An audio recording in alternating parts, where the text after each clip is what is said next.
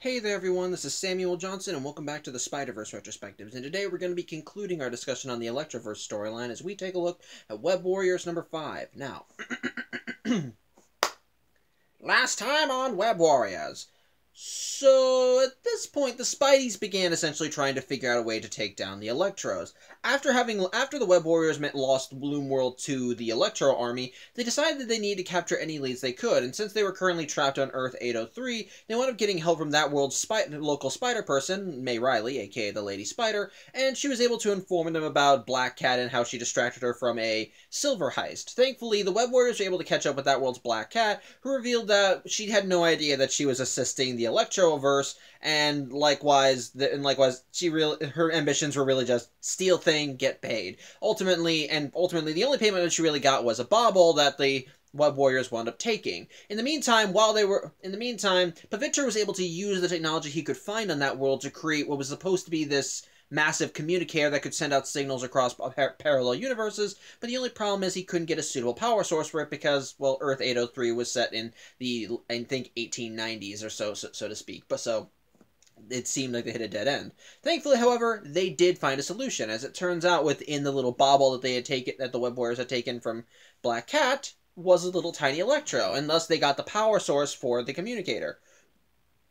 In the meantime, back with Spider-Gwen and Spider-Ben, they decided to enact their own plan against the Electroverse and the Battery, as while they knew they couldn't face the Electroverse head-on, at the very least they could cripple them somewhat. In this case, Ben and Gwen managed to travel to the universe where the Electros were keeping their I want to say, collective of Doc Ocks, and set them free, since the Doc Ocks are the ones that were looking into other universes and mapping them out for the Electros. And while they do succeed in this plan, well, there's still Spideys from two separate universes against the whole army of Doc Ocks, and, well, Doc Ock's a bad guy, so they're not exactly happy to see the pair of Spideys, which results in this big, massive fight. Thankfully, they end up getting help from one of the Doc Ocks, who turned a lady by the name of Octavia Otto, a version of Doc Ock from a universe where things are just reversed: names, genders, and of course alignments. And so, likewise, she is a good guy version who basically just wants to get back at the Electros because, well, they kidnapped her from her home, and she wants justice.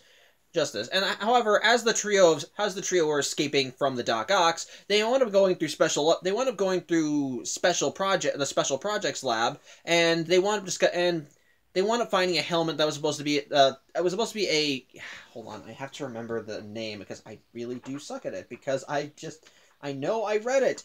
What was it? Son of a freaking, I'll find it, I promise. Oh yeah, is a teleconsciousness helmet. Basically, it's the thing that Otto in the main universe used to swap his and Spidey's minds. Which, while Gwen does take a slight interest in it, and even figures out that it was potentially what created the Battery, since the Battery is supposed to be a hive mind of Electros, basically they can, or maybe she learned about Spidey. Either way, that's probably the most likely thing. Either way, they managed to escape from the Doc Ocks, and thankfully it's at this point when the Web Warriors make contact with Gwen, and Gwen reveals that she thinks she does have a plan to take on the Battery, but she'll need a distraction. And so likewise, Billy actually gives her the distraction as he sends out a message to all the Electros across the multiverse that they've taken out their mapping system, and that if they want true control of the Web of Life and Destiny, then they'll need the Master Weaver, which Billy and the Web Warriors have on Earth 803. And sure enough, the Electros begin gearing up to launch an all-out assault on Earth 803, which is where issue 5 begins, with, the instant that May ends up hearing what Billy had done, she's not exactly happy about it. Basically, because, well, it's an army of superpowered psychos coming to her city, and, well, no matter how low-tech her world is, this is a city full of regular, innocent people against an army of weirdos who can shoot electricity out of their hands. At that point, I think at that point, well, you're screwed, is what I'm saying. However, Billy does think that he has a way around this. Basically, they've been actually studying the bauble that held a little tiny Electro, and it turns out that it utilizes properties to make essentially the whole thing like a little mini Faraday cage. And likewise, using that as a baseline, Pavitra was able to augment the Spidey's web fluid, or at least the web fluid for the Spideys that do use web shooters, and he thinks that they can utilize it to essentially create a makeshift Faraday cage to trap the Electros in. which of course makes May beg the question, well, what are they going to use to trap them? Since, well, the city's a big place, but where is a big enough place in the city that can hold potentially thousands of Electros? And Billy says, well, he does know a place. Battery Park. Yeah. Anyway, but yeah, basically the plan is this. The Web Warriors are going to set Karn out in the center of the park, and they'll just essentially wait around for the Electros to show up. Once they arrive, the Spideys will engage them in combat, and while the Electros are busy trying to take out the Spideys and get to Karn, other Spideys will be going around and essentially webbing up a Faraday cage. And because of how augmented this webbing is, it will last a lot longer than the Spideys' webbing normally goes, since, well, they usually dissolve after an hour. And again, while the Spideys are a bit hesitant to do this, with even Anya admitting that it's essentially just holding Karn out like a worm on a hook, even Karn admits that he thinks it's the best thing that they can do. That because he's been away from the Web of Life and Destiny for so long, he's getting weaker and his hunger is coming back. So he believes that this is the best way to take out the Electros and safely get back to Loom World. They'll have control of the Web of Life and Destiny again, the Electros will be taken care of, and Karn will gain his strength. So basically, this does seem like a... So while this plan is risky, of course, even Karn admits this might be their best option.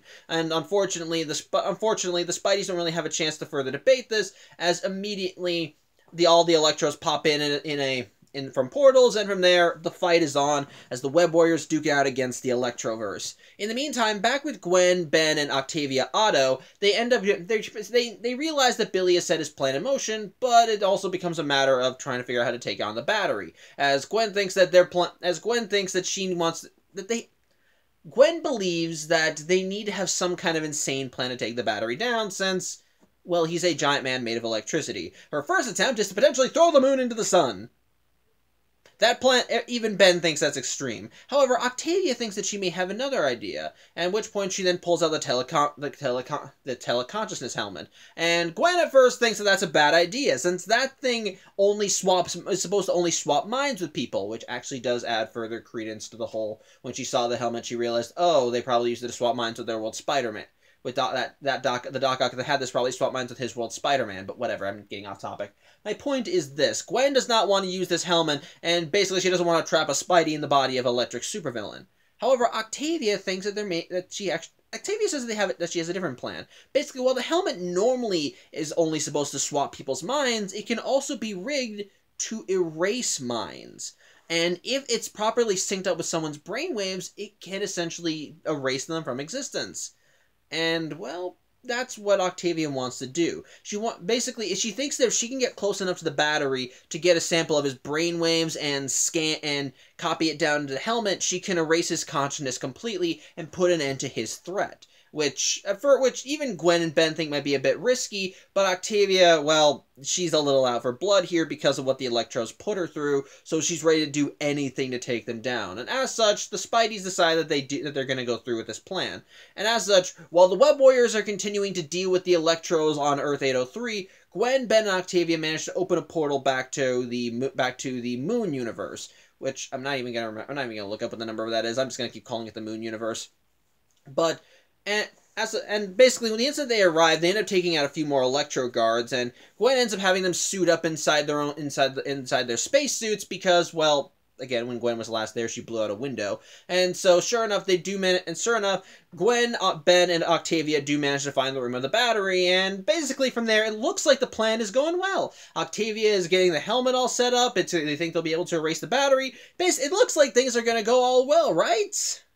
Wrong. As Octavia is rigging the helmet, she ends up getting shot in the back. Well, okay, figuratively, okay, she's got shot with electricity, so she's not dead, but it does end up frying the helmet, and the one responsible is Moon Electro, who has pretty much gotten tired of being the Spidey's punching bag, and is now more than ready to get some much-needed payback. Well, much needed for him, so to speak. However, there is one little problem.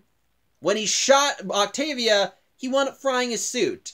Yeah, it turns out the suits, despite being made for Electros, don't have proper insulation. So the instant that Moon Electro tried shooting out one of his electric blasts, he wound up frying the suit around his hand, and it's now causing depressurization.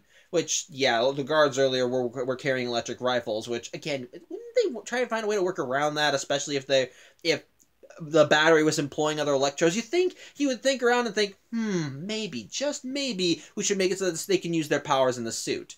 But yeah, at this point, Moon Electro realizes he can't really do anything else, and so Bennett manages to come in and web up his suit so he can't do anything. But he does let him know that if he even moves an inch, he's gonna probably break the webbing, and he'll probably die. But from here, yeah, the battery is now just mocking Gwen, Ben, and Octavia because, well, their plan is now foiled. The telecommunications helmet teleconsciousness helmet is destroyed, and he pretty much just tells them to run, flee, and just give up, that they don't stand a chance against them, and so on and so forth.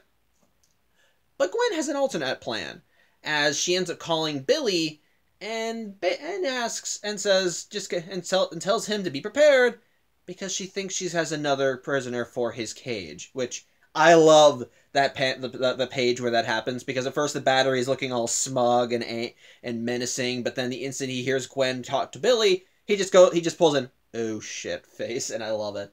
As such, Gwen manages to open a portal with her device, and so she, Ben, and Octavia and the battery end up getting pulled to Earth 803, and the battery is none too happy about this, which, by the way, I should probably address this. Yeah, they don't explain how Gwen's teleportation device has been repaired, despite the fact that they're no longer using electros, but you could make the argument that she could have gotten it off of one of the Ox, or better yet, maybe Octavia repaired the teleportation device. I personally think it may be that Octavia repaired it, since, you know, she is an alternate version of Doc Ock, and she probably was smart enough to figure out the intricacies of how it operates. But put simply, yeah, it is working again, so I figure I probably should address that. But either way, yeah. The battery's now on Earth 803, and he's not exactly happy to be here, as the Spideys are webbing up the cage. As such, it's once more all-out carnage and panic as the Spideys and the Electros continue duking it out. In the midst of all this, Billy manages to get Karn away from the action, since, again, they have to make sure the Electros don't get access to him, but Karn is still too weak, and he can't really go much further. As such, Billy says that if Karn wants to get any further, he's going to need to feed, and so Billy offers some of his life force. And while Karn at first tries rejecting the offer, since, well, he thinks that Billy won't be able to last that much longer if he gets weakened, Billy tells him that he says it'll be fine, Karn is basically the bigger priority, and that he just needs to do it, so Karn kind of accepts the offer, and winds up siphoning some of Billy's life force. Not killing him, but it does weaken Billy somewhat. But it does the job for Karn, as it manages to rejuvenate them, though Lady Spider swings in and chews Billy out for it, saying that they should have split, though Billy points out that she's not a spider totem, so it wouldn't have worked anyway, though he does compliment her for her grit.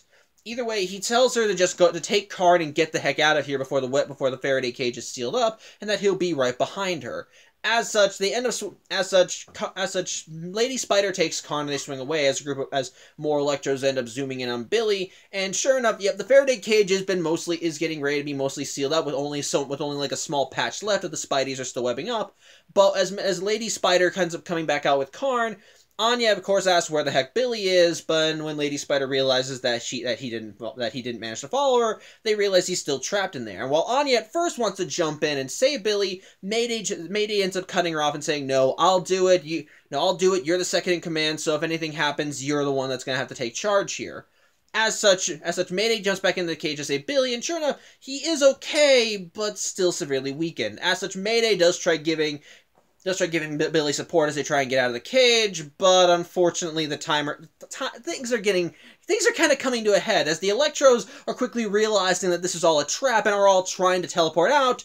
But unfortunately, with all of the Electros just frantically trying to activate their own teleportation devices, it's causing all of them to interfere with one another, with even the battery yelling at them to stop. They're being bottlenecked. They have to get out of here, try and get to the entrance. And sure enough, Electros start flying for the exit, yeah, at this point, Anya realizes they have to seal up the cage now, or the Electros will escape, and this will all have been for nothing. And as such, it pretty much just cuts between the Web Warriors outside the cage and Billy and Mayday inside, as Mayday keeps struggling, telling Billy they're gonna make it, and and on the outside, Gwen is like, no, come on, no, we have to keep it open for a little longer, and Anya says, no, we have to seal this now, we have to do it now, and it just all comes to a head until finally, we then cut to the Web Warriors as they sit outside the Faraday cage, now completely sealed up.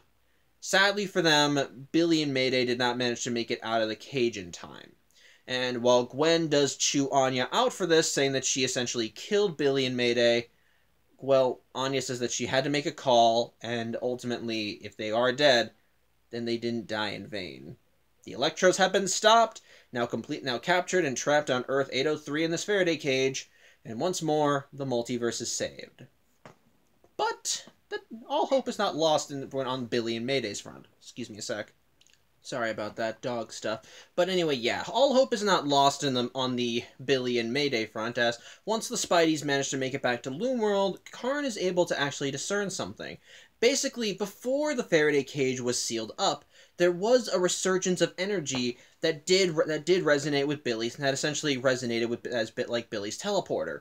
Meaning that there is a chance that Billy and Mayday are still out there, alive, and somewhere in the multiverse. While Karn was not able to pinpoint where, as the web was heavily damaged recently because of all the Electros, at the very least, it does give them hope that they are still out there, and the Spideys begin immediately making preparations to try and locate them.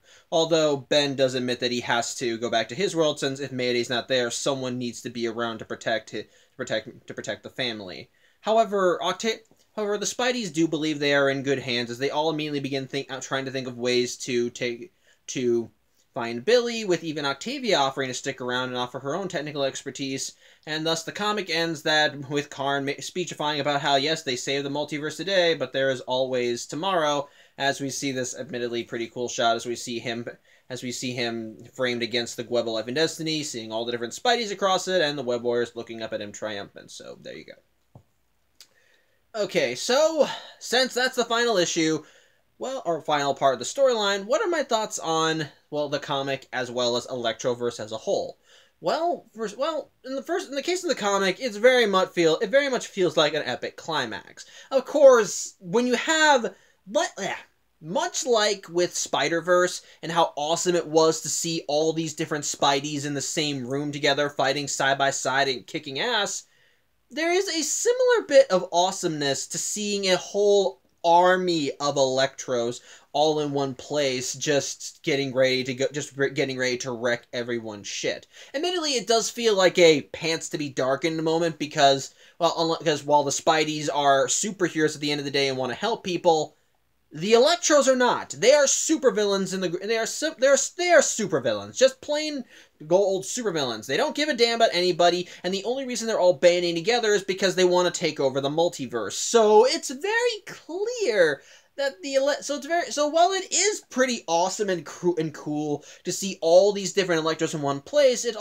can be pretty terrifying, especially when they're all getting ready to battle, because it's very clear they do not give a shit about anybody, and they are very much ready to fry your ass if you so much as look at them funny. And considering that they're all variants of Max Dillon, who is very much power hungry in his own sense, no pun intended, it's just a matter of it helps emphasize just how big of a problem this is, because, well, it's Electro. Electro himself, like I said when I talked about the previous issue, Electro as a villain is already powerful. He controls electricity, and that's not someone you really want to mess with. Now, get an army of different versions of this guy running around, all of them just as trigger happy, just as power hungry, and all just as nuts. Of course, it's gonna be it's something dangerous, it's something dangerous, and something has to be dealt with quickly, because if not, it's just going to get worse and worse. And likewise, I like how they showcase that in Spider-Verse, because it's clear that at this point, the Electros don't have complete control over the multiverse. Like the Spideys when they first started, they're just jumping around the multiverse doing random shit. They, of course, plan things out somewhat because they do have all the Doc Ocks working together, mapping out the multiverse and letting them know, okay, this world's safe, this is the best strategy for this world, and so on and so forth. But in the case of the Electros themselves, but when it comes down to the grand design, so to speak, they have to start small, doing small things to work towards bigger things, which makes sense, but which also kind of explains why they were stealing silver like they were. Hold on again, sorry. Again, sorry, dog stuff. But yeah, like I said, it helps further explain why they were stealing silver like they were, since the heart of the Electroverse was the battery, so to speak. Yeah, I get it. The battery was powering the Electroverse. Basically, so it makes sense why they would want to essentially keep charging him up. He was the one in charge of everything, and because he was a hive mind of Electros, it makes sense. It makes sense to recruit more Electros, not just to build up their ranks, but also to add more power to this guy. Because the more Electros get added in, the stronger he gets, the smarter he gets, the more he's able to expand his reach. And basically, with the taking of Loom World, that means they would have complete access to the multiverse. Although, like with the Inheritors, if they want to use the Web of Life and Destiny for anything, they're gonna need the Master Weaver. So I do at the very least, so I do kind of like how they build it up. And I do like how the tension kind of keeps raising in that regard. Because at this point, the Electros are a threat, but they're not like a big threat, so to speak. They're not like we're on the verge of destruction kind of threat. Like, case in point, let's compare the Electroverse to the Inheritors. The Inheritors may not have been like the Inheritors were very much a big threat because they by themselves were powerful enough to take on the Spider Army just out by themselves because they were just that powerful. One of them could take on a handful of Spideys, and likewise, because they had access to Web of Life and Destiny, it allowed them complete and utter control over the multiverse. And, well, okay, not really complete and utter control, but they could travel around it as they please. And it is clear that they did use it to conquer entire universes based on the setup of Loom World and the fact that one of the universes we saw during the Spider-Verse storyline, or at least in one of the tie-ins, was a world that one of the Inheritors had managed to conquer and pretty much twisted and shaped into his own little haven. But then likewise, we have the Electros who are making a grab at power, and while they clearly have an idea of what they want, they have not gotten it yet, but they know how to get it, and what makes them a problem. They're not like on the level of the Inheritors yet, because the Inheritors did have complete control over the Web of Life and Destiny, and thus took advantage of it. But the Electros are slowly but surely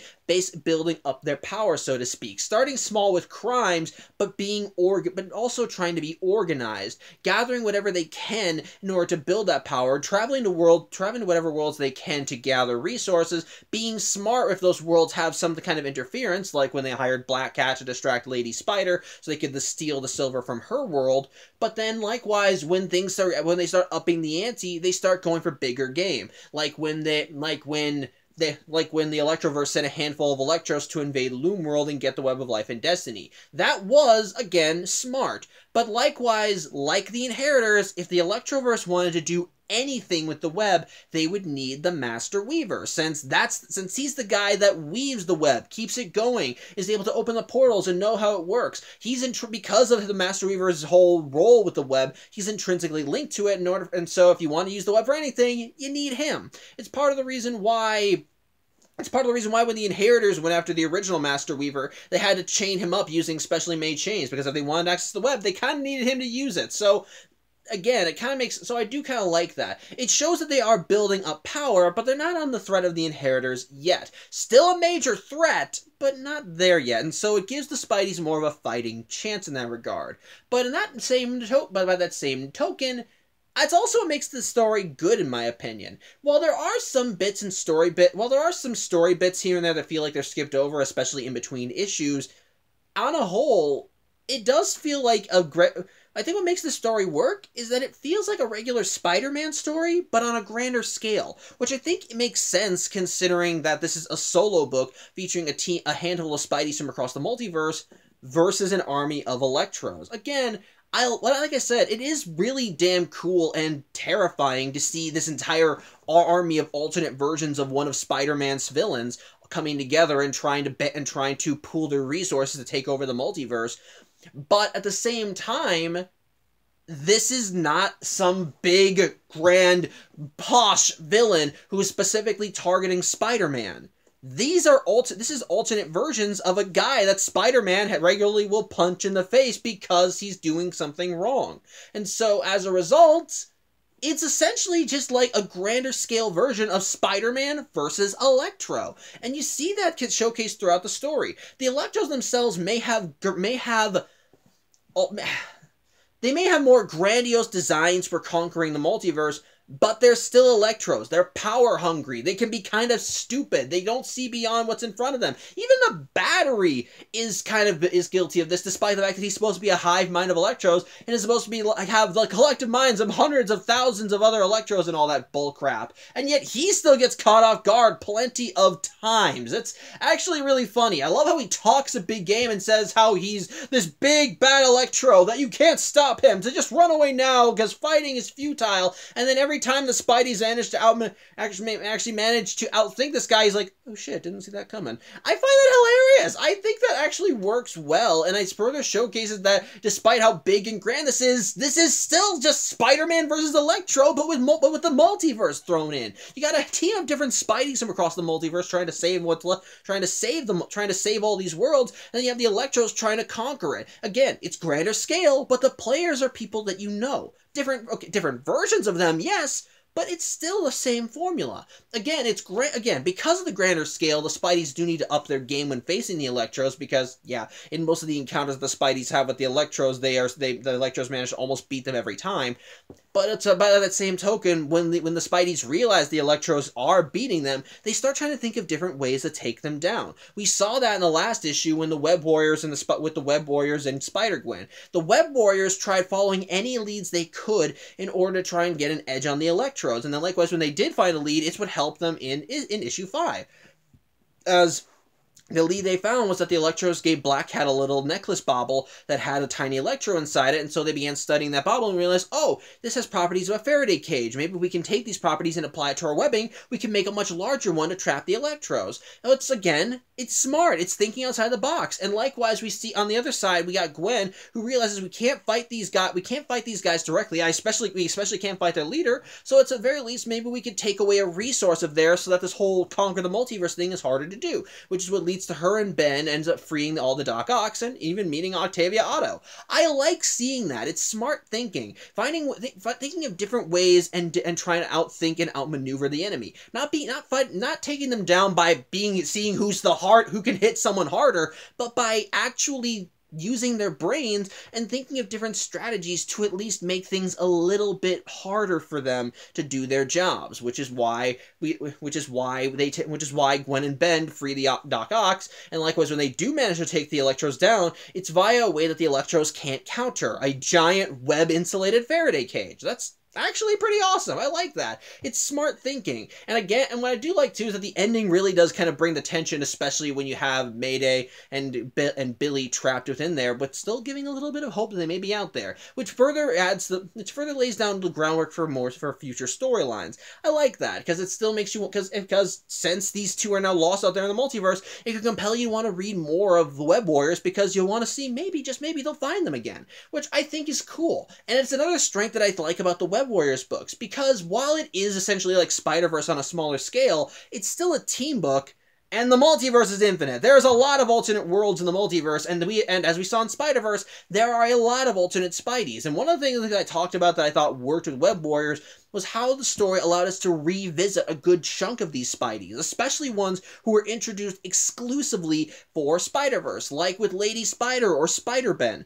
These were Spideys that were originally introduced in Spider-Verse, and despite the fact that they were part of the army, they were ultimately just side characters in those stories. And as a result, it didn't really feel like we were ever going to see them again. Like they were just here so that they could be a part of Spider-Verse and then be gone. But now we have another little chance to see them again. See them in action, doing their own thing, adapting to their new status quos, or seeing them in their regular status quos. We see, like I said, in issue 1, we got a story with Lady Spider just tracking down her world's version of the Black Cat, which, yeah, was still another part of the grander story with Electroverse, but it was also but at the same time, it was just a nice little story that was essentially just this world's version of a classic Spider-Man chase between that world's Spidey and that world's Black Cat. I liked seeing that. It was just fun, and it allowed us to see more of how her world operated and how she operated in that world. It was great, and I liked that. And then I liked when we get to see more of Spider-Ben in the story. When I saw him, I was just grinning ear to ear, seeing this guy who popped in for the climax of Spider-Verse, get his luster back, and then decided to settle down on Mayday's world.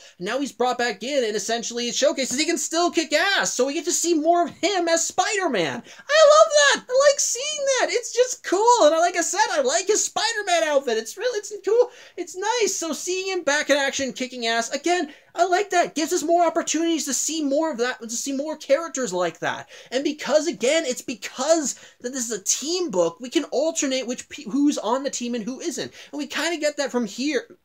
And we kind of have that at the end of the story when Billy and Mayday are gone, because now we technically have 2 open slots here. And we've already seen that they can still recruit Spideys with Lady Spider and Ben, so who's to say they couldn't just bring in a few more Spideys to essentially fill in the role? They did it in Exile, so why couldn't they do it with the Web Warriors? So I like seeing that.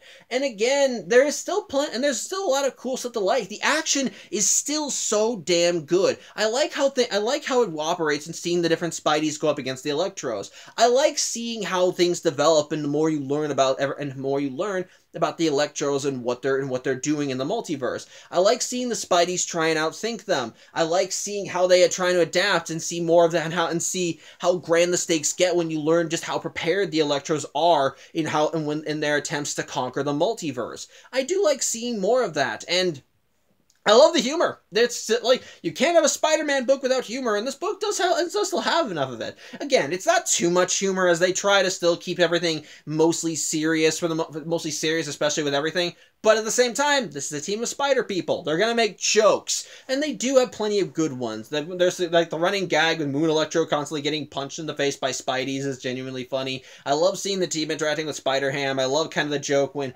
Mayday originally went back to Loom World. She said, "Emergency, emergency! Web Warriors assemble!" And the only people there were Karn, Pavitr, and Spider-Ham. That was actually kind of funny. Hold on one second. Sorry, again, dog stuff. But yeah, like I said, it has a great sense of humor to it. There might be more dog stuff. But yeah, the storyline does have a great sense of humor to it. But on the whole, I think what makes it work is, again, it just feels fun. It just feels like, well, I guess the comic equivalent of a popcorn flick. There's something... Like, yeah, things are mostly grand, but the story never forgets for one moment that it's a story of a multiversal team of Spideys versus a multiversal army of Electros. And so while it keeps the stakes high enough, it also likes to keep things fun and action-packed. It's got plenty of humor and jokes, but also has creative setups and scenarios that ultimately still make it entertaining. And it never forgets that fact from beginning to end. I'm not going to claim that the storyline is perfect by any means. It does have a few flaws here and there. Sorry, Chindy is sniffing the tablet. Like, for example, there are some times when the story can jump around a little more than it should. Like, it doesn't jump around, like, too much. Like, things are mostly kept at a relatively good pace, but between issues, it feels like the things happen that we should see, but we don't. Like, case in point, between issues 2 and 3, where the Spideys go back to Loom World, and then, like between issues 2 and 3, when the Spideys leave the Egyptian world, go back to the Loom World, but then go right back to the Egyptian world, except this time they left Anya behind. If you weren't paying attention, it would look as though that they apparently left Anya behind at Loom World when they went to go face them, and then likewise never left. Even, like, which, really, it's a problem. I'll give it that. That's a minor problem.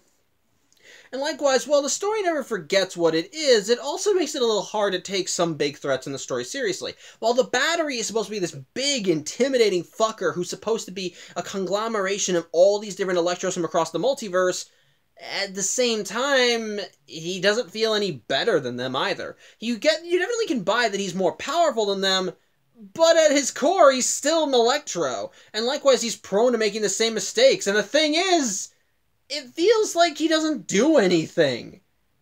I'm not kidding. When we see him in the story, he doesn't really get off his ass and do anything until Gwen and Ben end up bringing him to Earth 803. Which, oh yeah, that's another problem that could have been showcased in the story. We could have seen Octavia repairing the Spidey's web watches. Now, you can make the argument that maybe that it got repaired when Billy went in contact with Gwen, but the thing is, the watch got fried by the Electros when she and Mayday were ambushed on the Egyptian world. So why couldn't we see it get fixed in the actual comic? Again, I guess the implication is that Octavia fixed it, but it would have been nice to actually see her and say, oh, it's a good thing you fixed my watch or something like that. I don't know. My point is this. There are some points in the story where for the most part, it feels like they should have shown something that didn't. And then likewise, despite how big and grand the Electroverse is, it also feels like they're just super... it doesn't really feel like it's as big as it should be with them. Like, there is a legitimate threat with having the Electros take over the multiverse, but then in fair fights, they don't feel like they're any better than your standard Electro. Even the one who's supposed to be their big boss tends to make mistakes and go, oh shit, despite the fact that he's supposed to be one of the smartest guys in the room. So why the hell doesn't he think about these things? Shouldn't he realize, oh, they can teleport me away, or, oh, she can break the windows, or something like that? I feel like that you should maybe, just maybe, have them carry a little bit more weight to them. Now, I understand you can't make them OP. You don't want to make it seem like the Spideys are completely 100% screwed there, but at the same time, maybe just raise the stakes a little bit more to showcase just how overconfident the Electros are in their plans, is what I'm saying. And so, as a result, it does feel a little, somewhat lesser than what it could be, but with that being said, what we do still have is still fun. It's great. It's got, like I said, it's got the comic has the storyline has great action spread throughout when you see the Spideys and the Electros duke it out, as well as just seeing the Spideys do their own thing. It's still cool to peek back in with all these different Spider people that we met during Spider-Verse, including ones who aren't part of the team, who can can become a part of it briefly. And because of the team book, you can have a rolling cast of characters every now and then, like such as when we showcased Billy and Mayday disappearing and seeing Lady Spider-Ben and even Octavia come in and join the team, so to speak.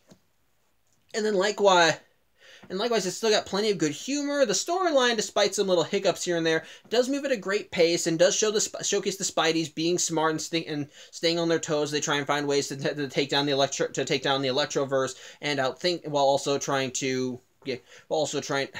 It's cool seeing them think on their feet and try and find ways to take down the Electroverse without actually facing them in combat. Yes, that's what I meant to say.